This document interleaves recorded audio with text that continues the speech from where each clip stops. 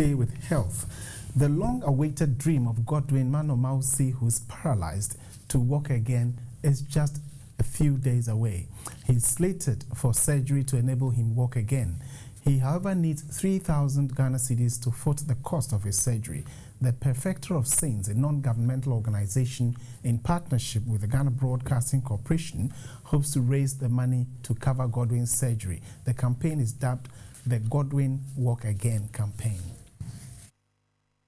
29-year-old Godwin Manor Mawusi became paralyzed 11 years ago following an accident. His hopes were raised when doctors confirmed the possibility of him walking again. Perhaps when that happens, he could pursue his dream of becoming a policeman. His surgery is due on the 19th of this month. However, his dream will remain a dream if benevolent donors don't come to his aid. Godwin needs to raise 3,000 cedis, which is the amount required for his surgery. We owe Godwin a human rights obligation to ensure that he have adequacy in terms of living by working and doing the things he was doing previously before he became a cripple.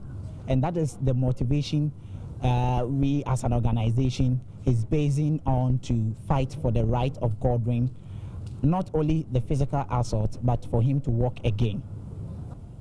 The moment we stop fighting for each other, that is the moment we lose our humanity. For that reason, I will wish you all rally behind POS Foundation and other stakeholders like GTV to seek for funding and support, as well as your prayers, particularly on the day of operation, towards Godwin Walk Again campaign. The Perfecter of Saints Foundation, since discovering Godwin, is bent on seeing him back on his feet again. They, however, need support.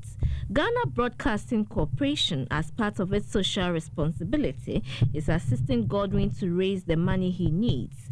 Donors who wish to contribute to this campaign are kindly requested to deposit any amount of money into GBC's Bank of Ghana special account number 101-8631-490042 or contact Perfecter of Saints Foundation on the following numbers: 026-727-2827 or 024-417-5879 for further inquiries.